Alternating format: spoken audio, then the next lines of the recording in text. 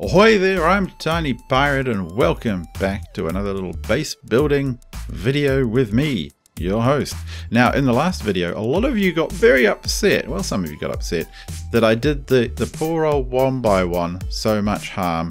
I never once talked about how you could optimize it.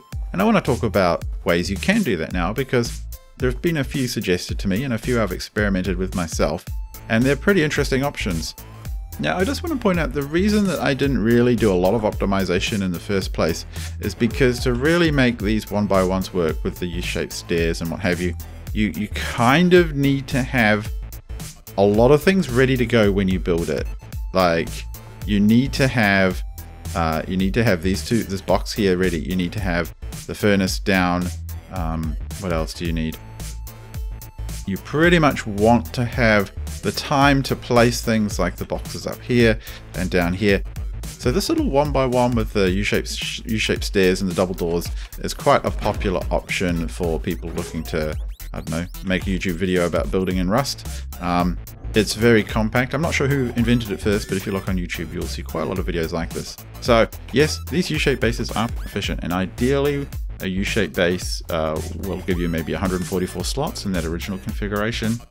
That's at 1800 stone cost, 300 wood, and a total of a brilliant 12:1 ratio. So if you're feeling like a sort of this kind of base, yeah, you can have a great one. So another option is to throw a little extra triangle here for your airlock in front of your wonderful U-shaped stair construction. If you change it to this sort of construction, but with the big double door entrance and the original set of boxes, you can take out the sleeping bag here and fit in, I think, at least one more box. Two might be pushing it if you want to access these boxes in the furnace. That gives you a really nice total cost of about... I've been pushed into the corner and I can't get out. That's the joy of compact bases. Time to use the magic no-clip powers.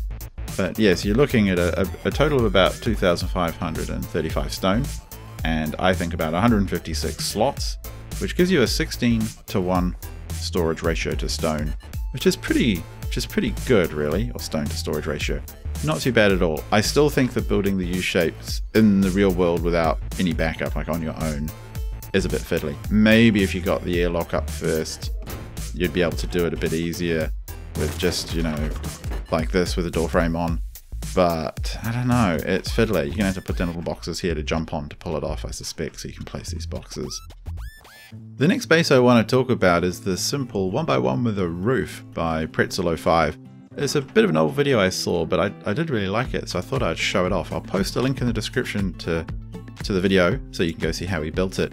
But basically it is very simply a 1x1 covered at the back and a furnace here, and then you could simply put down a nice little box until you're ready to put down these wonderful shelves. And then once the shelves are in, you can fit a large box and a small box here. You can put a small box and your sleeping bag on top, and believe it or not, you can spawn quite happily in here, and you can then drop down onto your little fireplace there and get out the door. This base has a total cost of 2,010 stone, and with 114 odd slots for storage, it's possible you could get another box in, but it becomes very jammy to get in and out. You have to use the door to push you in or out. But with 114 slots, which I think is pretty good, you end up with a 17:1 sort of stone to storage ratio, which is quite nice. And I don't know, quite a unique design. I quite like it. I'll be talking about a similar design in a different video at some point. Another 1x1 design is one I threw together myself, and it's a little bit similar to the last one except with no roof. Basically, and you have to jump to get in due to the furnace here. Basically I shove a tool cupboard just to the right of the door there, or left, put a furnace in here, put down a box to do all your work, and once you're ready with some metal, chop the box up, put down shelves, and then fit in your 2 large storage and your 2 small storage. Your bag fits here. It is a bit vulnerable, but I'll talk about that in a sec. So the total cost for my little shelf-based 1x1 is 1,560 stone and 260 wood, so it's even cheaper than the U-shaped stair. You do have, of course, 50 metal for these salvage when you're ready. It comes with, 84 slots, and that gives you an 18:1 ratio, which isn't too bad at all, I reckon. There's quite a lot of storage in there. Now, the problem is, of course, that with this bag sticking out, someone can just come along and be a real troll, and just for the fun of it, chop your bag up. Now, if you're living in a 1x1 with no airlock, you probably already exist in a world of risk and carefree revelry, and maybe that doesn't bother you. But one of the things you can do is you could build the front of your base, like this one here, in a bush. And I've got a sleeping bag in there, but as you can see, pretty hard to spot. I don't know, maybe pick up a camo skin for your sleeping bag as well. So that could be your very simple emergency 1x1. Pretty cheap, quite a lot of storage. The final 1x1 I want to show you was suggested to me by IgorTheMan, and it's a really, really interesting design. I'm going to throw a link in the description again for you to go check it out. It's a 1x1 with an airlock. Watch this. Open the first door. Open the second door. There's the TC and your boxes. Yay! I mean, I just love that. You can't fit a sleeping bag in it, so it's kind of a bit of a cheeky one. But the fact that it's got an airlock, I just find bananas. He's got a great video on how to build it. I will note that when he built it, he put down the tool cupboard basically first. I tried that and I couldn't get these boxes in, whereas if I put the boxes in first and then put down the tool cupboard, I had better luck. I'd suggest trying it on a build server till you're comfortable with it. And yeah, I think that's really cute. It comes in with 60 slots of storage, which isn't amazing, but pretty cool for two doors. And it has a 2,200 stone cost, and with that sort of cost and storage, looking at 36:1 stone to storage ratio.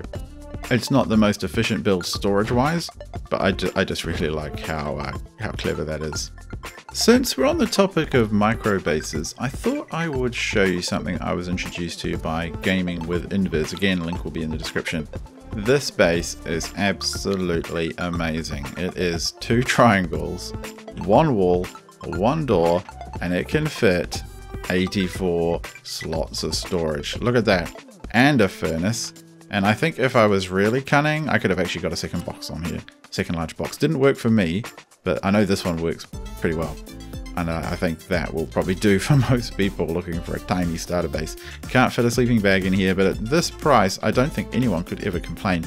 The total stone cost for this thing is 810 stone. You could have a base after like 2 minutes of staring at a node, pretty much. Wood cost 740, and with 84 slots, you're looking at a stone to storage ratio of 9:1, which is just absolutely nuts to me. And from there, of course, without the twigs, you could probably do quite a few things with sort of expanding the space and turning it into some kind of, I don't know, monstrosity from which to dominate all your neighbors. Yeah, that could maybe not. Anyway, this is pretty fun, and Gaming with Invis has quite a lot of discussion of this on a video he did showing how to build it and some upgrade options that he went through. So if you do want to try this out, do test it on a build server first. I had to make a couple of little adjustments, make sure the height of the foundations was high enough for one, and that way I could get the tool cupboard in at the back there. But do test it on a build server. Check out Gaming with Invis's video. I thought this was extremely clever and absolutely the most efficient starter base without a sleeping bag that I have ever seen. That's just brilliant. And I think you could probably just take out a couple of things here and chuck in a bag too if you're feeling really crazy.